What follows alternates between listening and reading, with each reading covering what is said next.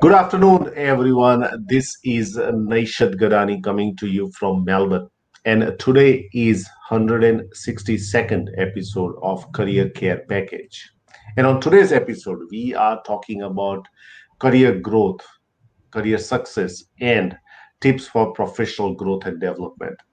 It's a very seasonal and very important topic as we are coming out slowly, gradually of COVID-19, and Australia is also trying to open up its internal borders, and we are starting to see some economic activity coming back to normality.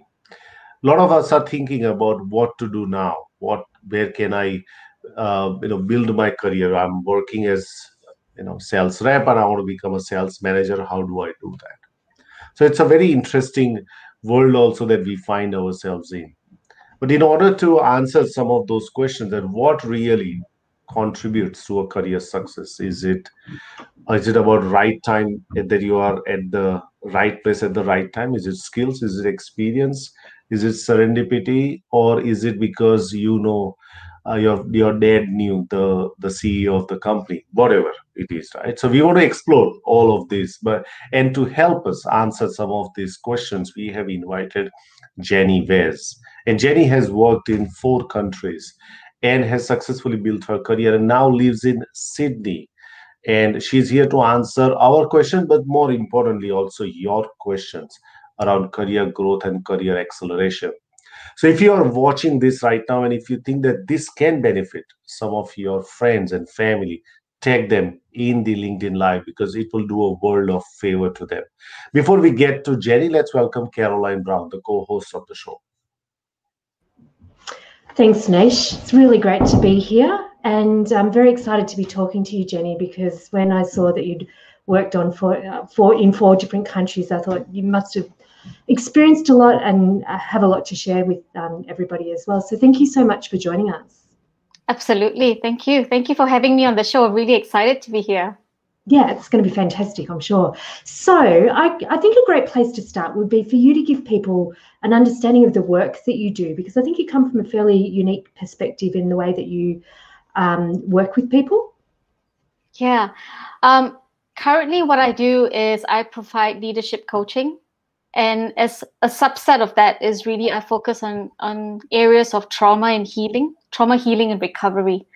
What I've seen in my profession, previously I did a lot of career coaching, and I kept getting clients who wanted to get into leadership or want to advance their careers, but what they were struggling with was trauma, either from early childhood or in their adult life, and sometimes even trauma from work. And that was what was holding them back. It wasn't that they didn't know how to go after the job or how to go after the opportunity or how even to write the best CV. It was the lack of belief in themselves because of what the trauma had done. And so I figured this is an area that I want to specialize in, and let's see how we can crack this. Yeah.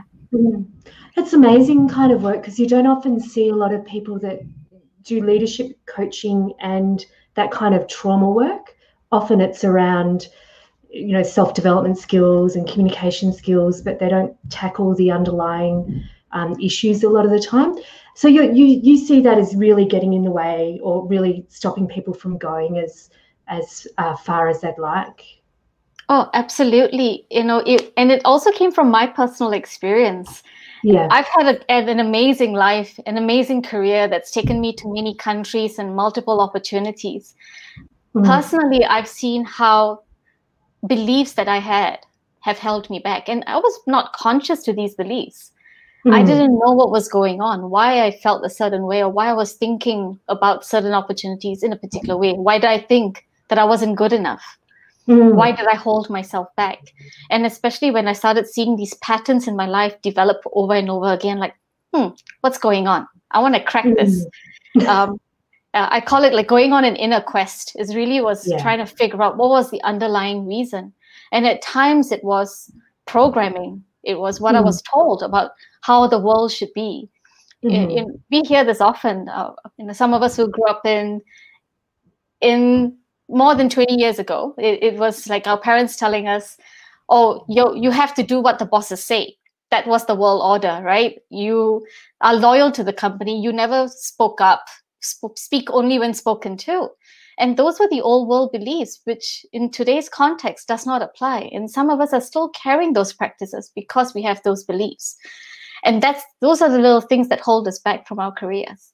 And I wanted to help people to unpack. So it was not necessarily entrenched in trauma, but it is largely entrenched in what we were told was the truth about the world.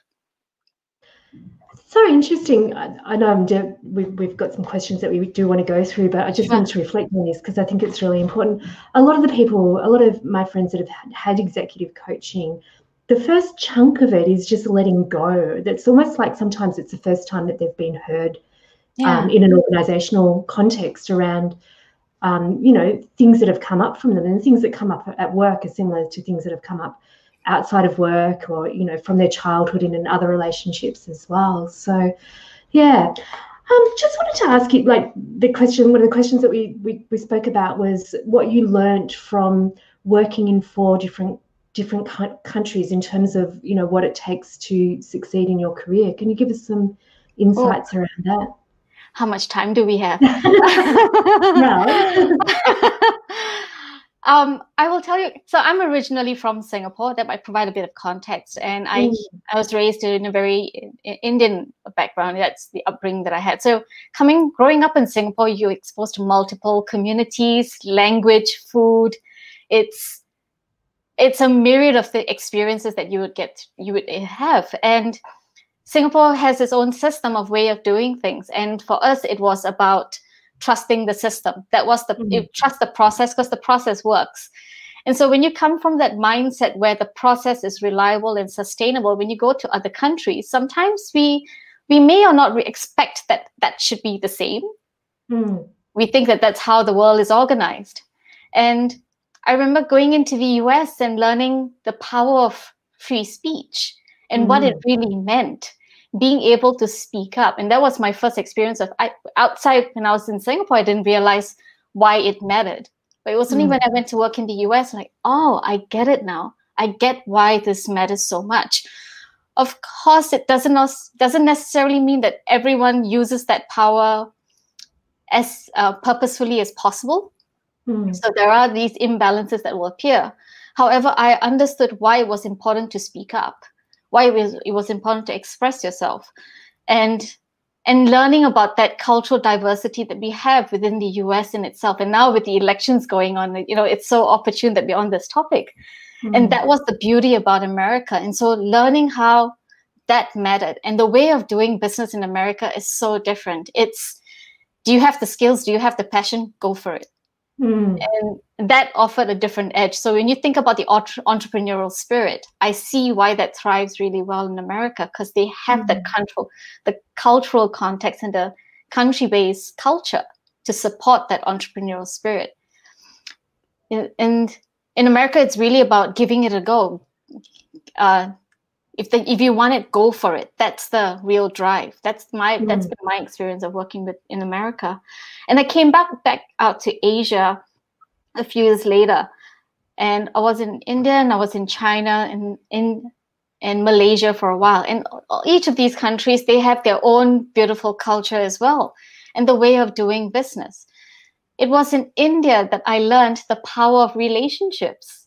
It's not about the system. It's really the power of relationships. Coming from Singapore, where it was about the system, that was an interesting adaptation for me, or period of adoption for me. It was understanding that it is okay to ask for help, and you really need to, because someone else has the answer to the solution looking for. So why try to do it yourself? And that was the beauty about being in India, and beautiful experience. So having that flexibility, if you're the type of person, if you're watching the show, if you're the type of person, you love culture, you love meeting people, you want to understand how people think and they operate. When you work in all these beautiful countries, that's the exposure that you get. And I could not have guessed that was how my career is going to go. Not even expected it. And it was beautiful. And coming to Australia, I love the culture. I tell some of my friends, I said, we have the oi culture here. Like, hey, don't do that, because that's not great. And the culture of giving it a go. rock forth if that's what you want. So in between, it's as you start working with different people, you get to understand why they operate in a certain way. And I think that adds a beautiful dimension in any organization or any relationship. Yeah. I love the way you describe all of those, because you can just picture those dynamics as you speak. So yeah. Nesh, you look like you're bursting with the questions. Yeah, I can relate to that. I think if I take a very overview of how societies function, and that also translates into the world of work, and how people perceive work, and lot of the things in India happens because someone, and knowing someone is kind of the Exactly. leverage there. It's not just about getting a job, but just how do you go about and get your stuff every day in, day out. So I think I can relate to. I don't even remember whether I used the internet to source information in India, because I would know somebody who would be able to help me out with that. But tell us about also the impact of COVID. If I can go through the current topic, the impact of COVID-19. What are your observations around the impact of COVID on professionals and their ability to think a little bit bigger? Because obviously this has been time of a lot of inward journey for many of us, and we have taken a really deep dive into what it means for us, what work means for me, what do I want to do, and everything else. But tell us about your observations. Are people you know are we still open to those ideas that I can still fly, and I can still take a risk, and I really want to do something bigger rather than being sticking to what I know? What are some of your observations around that? I think we've kind of gone through a cycle of COVID, and it when we started up with COVID, there was a lot of uncertainty, and we were preparing for the worst. So the newspapers, the government, the statistics, it was a case of prepare for the worst. And when slowly we started seeing the slowdown in recruitment, we started seeing companies cut budgets, laying off the workforce, these standard indicators of when there's an economic slowdown. It's not the first time we faced something like that. It's just the first time, I think, more significantly globally, that it was because of a pandemic. And so that caused that period of uncertainty, and especially when we don't know how long the cycle is going to last. So what I saw in the early stages were people trying to grapple with uncertainty. What does it mean for them? What are the resources available to them? And what can they do about the current situation? Some were stranded. And that makes any person feel unsafe, especially when you have to care for yourself, and what more when you have a family or a loved one to care for as well, who's with you. So that puts a lot of stress on someone. And being able to ride through that, being able to figure out a way of being resourceful, finding out solutions, and asking for help. Those are some of the things that people had to do in order to get through that initial first period of uncertainty. The second piece that I saw was people who were like, oh, you know what? Great. Maybe this is the time for me to go and study something, go learn something. Heaps of courses online. Some were offering it for free. I think I saw Coursera saw a surge of something like 50%, if I'm not wrong. I remember seeing something like this. So there was a surge of people wanting to get education. What courses can I learn? And that was the type of questions that I was getting from folks who were out there looking for work, and those who were already still employed at that time. So what can I do to expand my knowledge base? Maybe this is the time where I start chasing my dream. So some were even looking at, is there potentially for me a chance to start my own business? What would that look like? And with the digital age, with most of us going online for almost everything, it meant that there's this prolific increase in adoption in the way we were doing business, the way we were running our lives. I mean, how many of us have stepped into, Kmart in the last 12 months, right? Or even the last 6 months. What are the chances of that? So changing the way we have operated has also impacted the way we think about work. What I've learned is as well, some of us have started to question, is this the job for me? Is this what I really want to do? Is this the company I want to work for? Of the many people I've spoken to in the last 3 months, I've seen that more have left their jobs. Partly because it's time for a break. It's time for me to focus on something that's new, which is great. It means that organizations can then go and pick those who need the job, who've got the reasons, or who need that assistance. And so it's been an interesting mix of people making the most important decisions about their lives, about their careers. And what does it mean for them, for their business, for their family, to be able to take it to the next level? Some have been holding on, like, what I have is safe. I'm just going to keep my toe out to see what comes up in the market. Market's been very quiet in some instances. Hopefully we see a pickup. And so it's been that wait and see. In some organizations, they've seen booms. It's been great for them. In your commerce retailers, e-commerce platforms, shopping, right? They are seeing a big boom. Amazon has seen a big boom. So what does it mean for them? And then the impact on their business. And I think that's where there's these new and interesting opportunities. And the way we used to do business has changed, has shifted. More companies are saying, we probably might stick to this remote model because it's really working for us. But at the same time, I think underlying all of that is the employee health. What does it mean when you're in front of your desk 12 hours and it takes 2 minutes to shift into the family? Whereas before it would be an hour-long commute or 45-minute commute. So when do you really clock off from work? I've done the whole work from home thing for quite a few years now, and I know you never really clock off. Right? You're constantly in the grind. So balancing that, I think that's the key. So some of us have moved very quickly into the digital workspace, and some are still struggling. And these are the areas that we need to focus on. Yeah. I hope I've answered that question. Oh, absolutely. I was just curious about, with all of these people, and Naish and I are kind of included in that, have made decisions around the work that we want to focus on. How do you know whether you're making a good decision? Like, what's a good way to, if there is such a thing, to make a decision around that?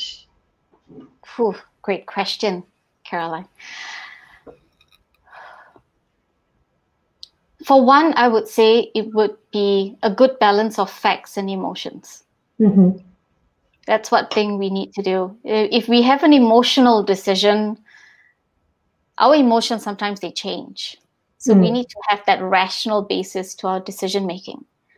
So having the facts, and I'm not saying being absolutely certain. You're not going to have 100% perfect plan. So there is going to be that. We wanted to hear. We all want the ducks to line up, but none of them know how a straight line works. It's really about having that balance. And I call it the 2% principle. The way the world is organized for us is we know about 2% of how this world is. Science understands about 2% of our mind. Some of us know a bit more than that, but average Joe, 2%. We understand 2% about how the universe works and how the ocean works, how the environment works. It's a 2% principle, but somehow we believe it all works, right? We trust that it works. We'll figure it out as we go. And so the same thing comes with our plans. If we are the type who needs 100% certainty, that's going to take a bit more time before we can execute on that decision. And some of us are like, I've got about 40% certainty on that this could work. It's based on facts as well, and got a good feeling about this. I've checked in with myself. I know I'm safe making this decision. I think those would be the indicators. Does that resonate with how you make decisions? Yeah, I think so. Sometimes you've just got to, and maybe it's that Aussie, just have a go and see what happens. But sometimes you realize that you don't know, but there are some nice unintended consequences from that you would never experience. So and take the horse's blinders off. Yeah. I was just going to say, I think we like to think that we're very rational and based on fact, but I think most of it's emotion anyway. So yeah, well, I walk into an electronics store and I'll buy the stuff that's in red. That's me. Yeah, that's about as rational sometimes. Because red goes fast. And that's why I think that's why Apple sells for $1,700 and Samsung sells for probably $900, just because of how people relate to those things. If you can now track back to the career growth aspect, for the next question around what do you contribute your success to? Where do you think that your success came through, and what are some of your learnings from that? So I think that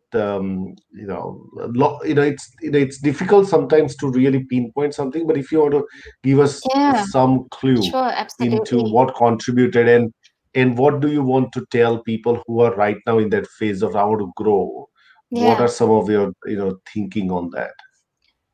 One thing for me was I never settled on the status quo. I was never okay with, things work great. I was always looking for what else can we do? What can we do a little bit better to improve the customer experience, to improve employee relationships, to improve our bottom line, our top line? What else can we do better? And so for me, that was kind of like my curiosity. It was my personal drive. And I loved that because it took me to places, it took me to relationships that I would never have uncovered if I hadn't had that drive within me. I would not, I was constantly looking, searching, reading, studying, doing everything I can, speaking to someone, even when it terrified me at moments, like, sounds like a stupid question, but I'm going to do it anyway.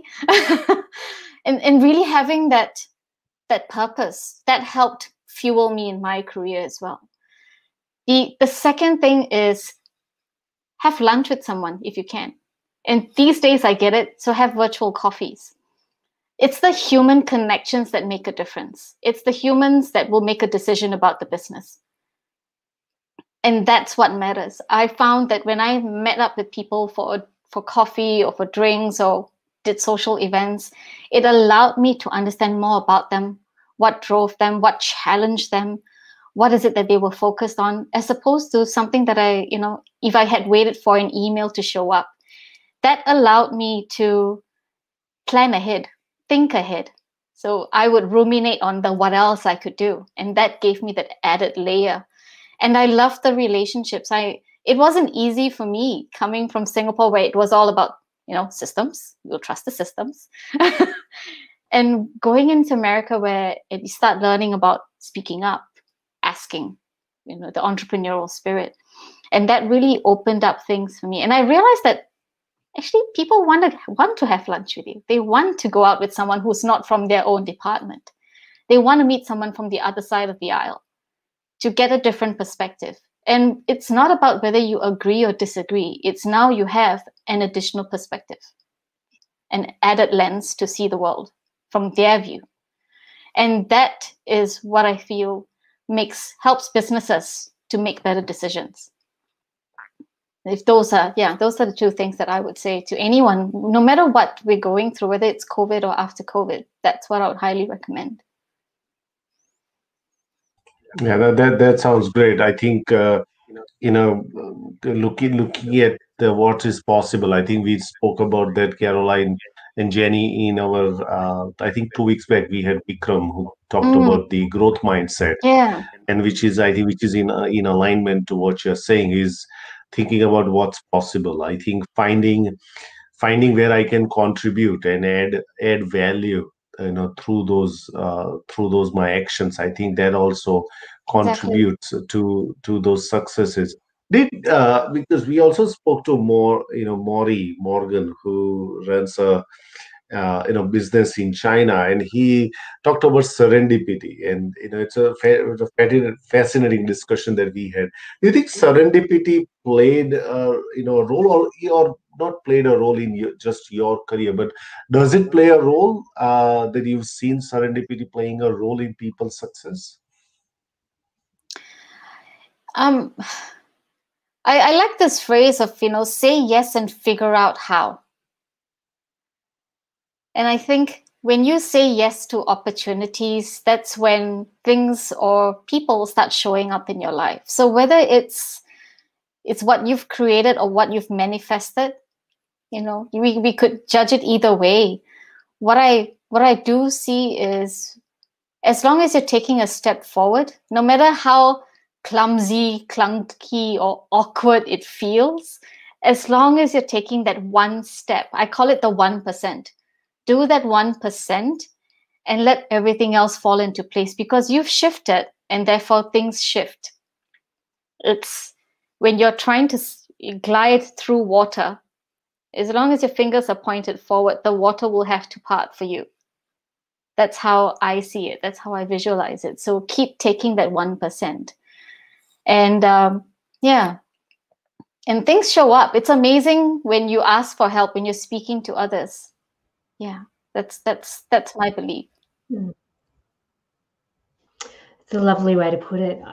What about in terms of, I imagine that you coach a lot of people around making change. So if somebody's struggling to make a change, what are your strategies or what's your guidance on making that happen for them? Great question. I look at it from a few ways. One of the most common cases that I hear of is procrastination.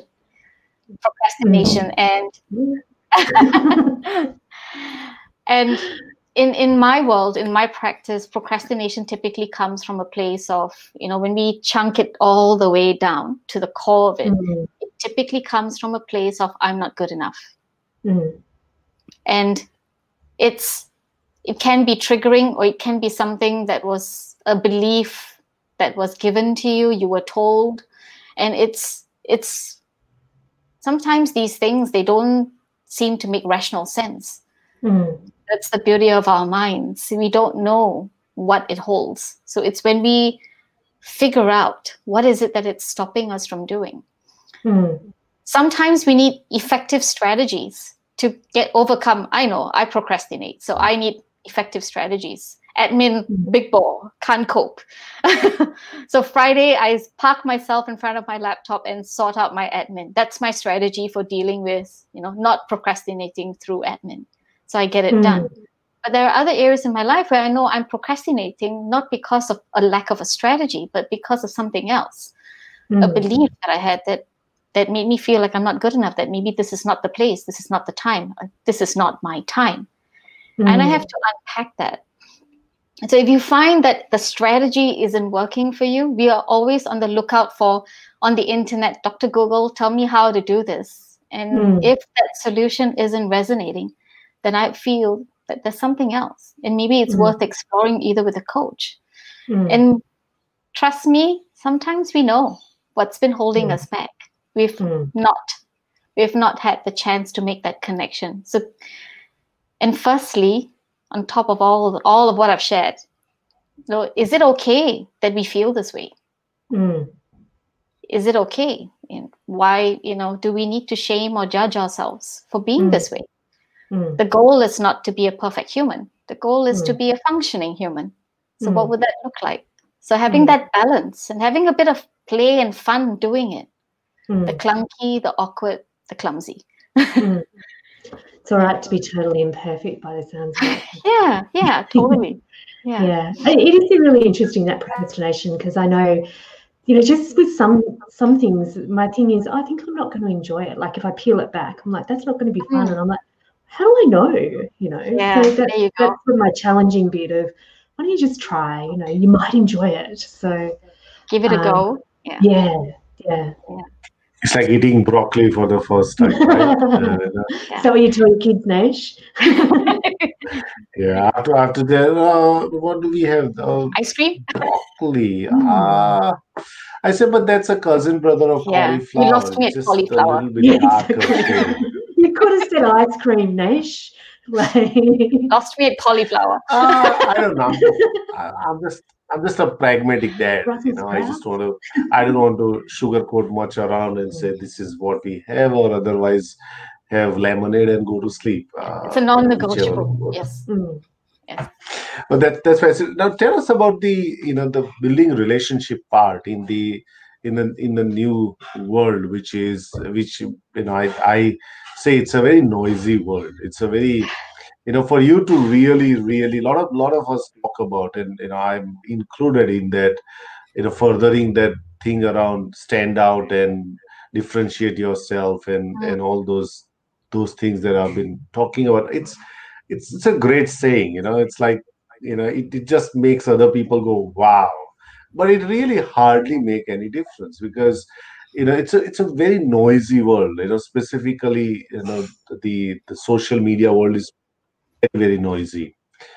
So tell us about two things. One is about the building relationship part, and tell us about your experience of using LinkedIn and how it has really helped you to build relationship, and also starting to find the right audience for yourself and starting to get the tribe around what you're doing, the work that you are doing around leadership and everything. How that has evolved for you, Jenny. Wow. Okay. Um, so in today's world, building the relationship, we have this added challenge of not having a face-to-face meeting. And where most of us spend this time being digital, it's even harder to get that digital time even because people are exhausted, suffering from Zoom fatigue or Netflix fatigue, things like that. Although I would say Netflix fatigue is debatable. But definitely the Zoom fatigue and needing to be on calls or video calls for that moment, for that, yeah. So in this sense, how do you get in front of someone? How do you build that connection? And what more when it's someone you don't know? With any relationship, whether it's brand new or it's an existing relationship, what people want to know is, do you care about me? And secondly is, what do you want to care about? How are you going to help me? And if we can answer those questions, so some of it requires doing due diligence.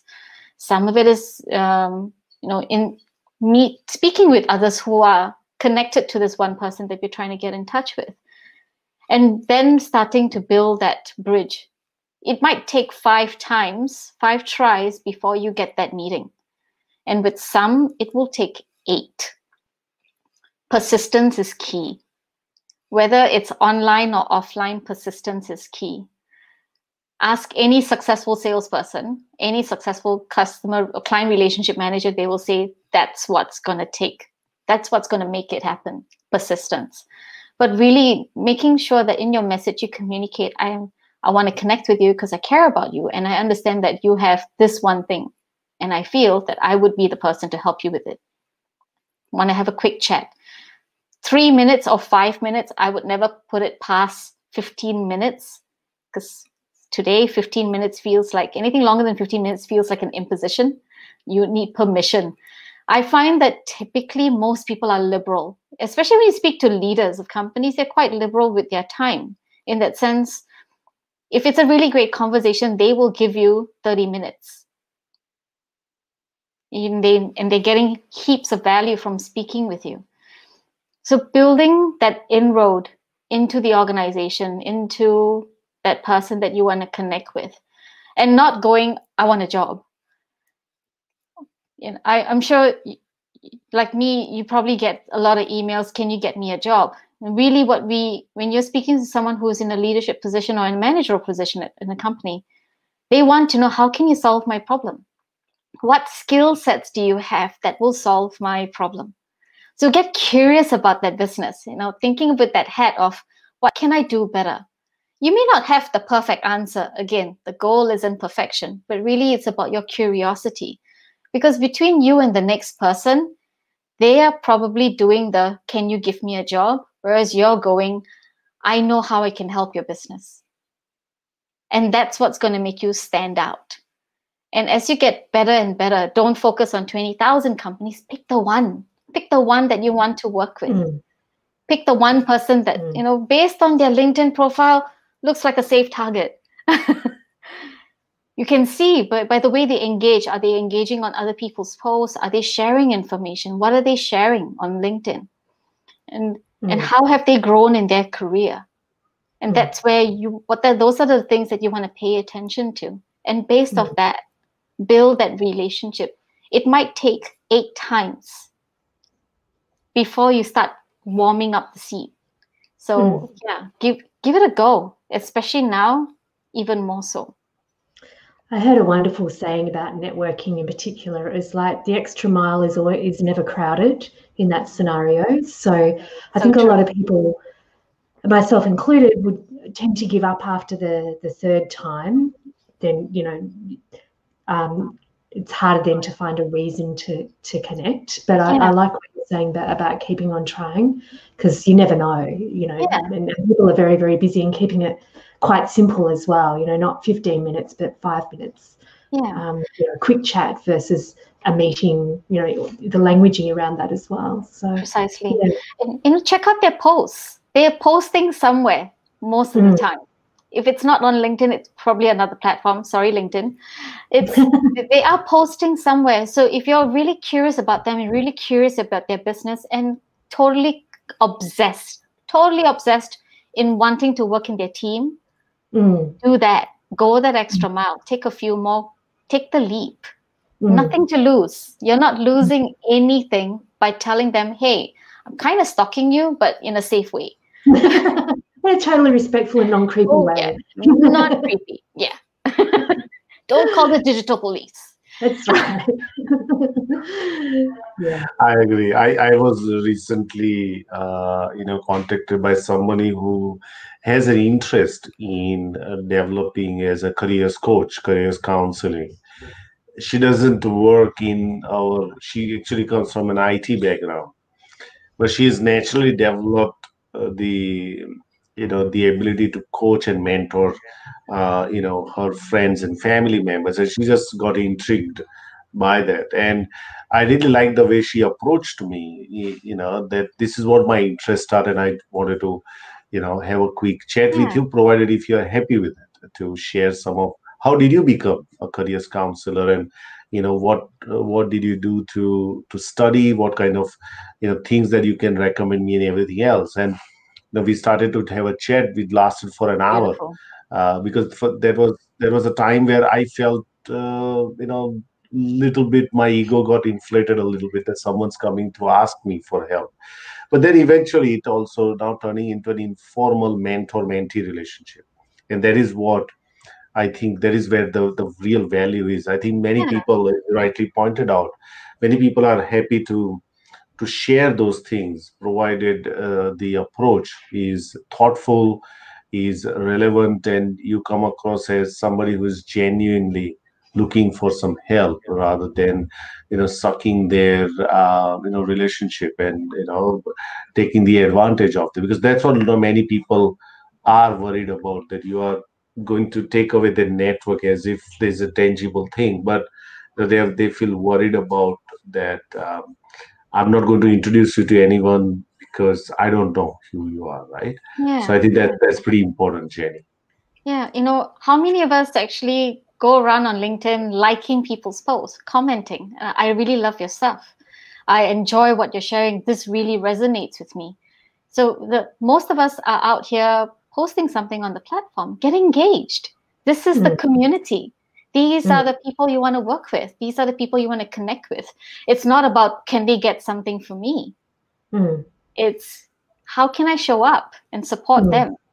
And trust me, the number of times I've done that, and it turned into, hey, Jenny, I noticed that you are constantly on my posts. I wasn't looking for anything. They went, can we help you? Can I help you with something? I'm like, wow, thank you. I hadn't thought of it. Give me a minute. But really, it was that sincerity of saying, I love what you're doing. It does come from that, doesn't it? Like, it's like, and people, I mean, the thing about getting that random email is to say yes, you have to believe that picked you. Like there is something that you can offer from your background and your expertise. So Naisha, I'm sure if they said, can you help me get a job as a project engineer, and you don't have that in your background, or, you know, give me some advice about that, you don't, you know, it's like, well, no, I'm not in the position to. So Exactly. Precisely. Yeah. Exactly. Yeah. And excellent. There are so many people in the network. The key is asking for help. And if we have someone and we feel that you're genuine, we would definitely pass it on and get someone to help you out. That's what a network is for. I think it's important that we understand as individuals, we need to make that effort to build a relationship in the first place and not make it all about us. Make it really all about the other person. Allaboutthem.com. Make that your focus. There's a new website. Excellent, Jenny. Look, fascinating to pick your, your ideas and insight, and it's just those are simple and just effective strategies for all of us to look forward to implementing, in our career. Thanks again for joining us for this, episode of LinkedIn Live. Thank you again. You're most welcome, and thank you for having me on the show. It's been absolutely fun. Thank you so much. Thanks, everybody. Have a great day. Bye-bye now. Yeah. Now, tomorrow we are telling you a story, everyone, but not me. I'm not a great storyteller. We are asking Sandy McDonald. She's going to come and talk about storytelling and the importance of that storytelling in the ever-changing world of work, and how can you really tell an effective and engaging and interesting story about your career to your stakeholders so that they said, I want to hire Naisha. And that's what we are going to talk about tomorrow. So do join us tomorrow, 3 p.m. Melbourne time, and we are talking about storytelling in your career. Until that, please look after yourself and your loved ones and stay happy and stay healthy. And I know we are all watching with hold breath about what's happening in US elections. So please, whatever that happens, LinkedIn Live will still go on. And Career Care will still go on. We'll be here to transform you, whichever way that you experience. Don't worry. We'll see you tomorrow. Until then, bye for now, everyone. Bye.